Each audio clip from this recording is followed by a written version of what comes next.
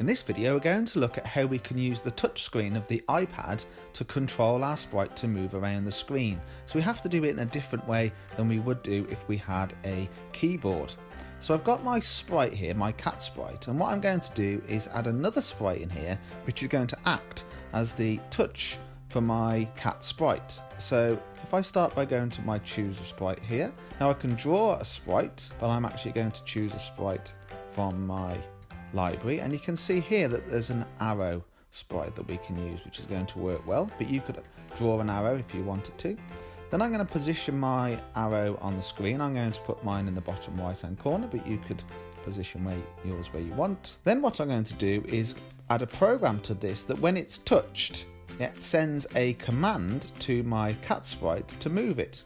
So obviously I want my cat sprite to move in this direction because that's the direction of the arrow. So I'm going to make sure that I'm on my arrow sprite here, and then I'm going to go over to my code and I'm going to choose an event. And one of my events is when this sprite is clicked. I'm going to drag that in. Now it doesn't just mean clicked, it also means that it's touched within the touchscreen of the iPad as well. So it works for both. So when this sprite is clicked, now what I want to do is send a command to the cat sprite. So that's actually broadcast a message. So if I broadcast the message, now we've got message 1 in here, we'll leave it as message 1, but we're going to have to send more messages, and as you can see you can create new messages in there. So I'll just leave it as message 1. Then once I've done that, I need to go over to my cat sprite,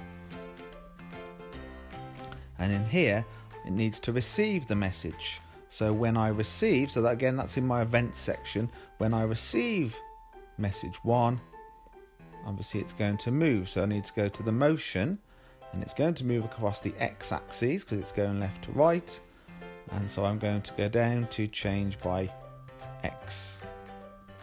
So now when I run it in full screen and I tap on my arrow, each time it moves to the right.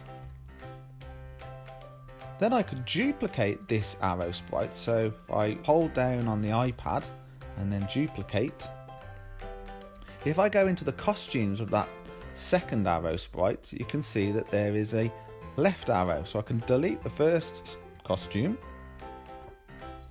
and then position that. I could put it down here next to it, or I could put it over this side of the screen.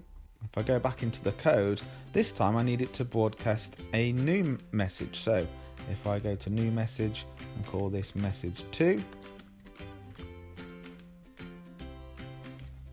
and again I need to go back into my sprite and go into my events, and when I receive message 2, so now the cat is receiving 2 messages, this time it's going to change by the x-axis,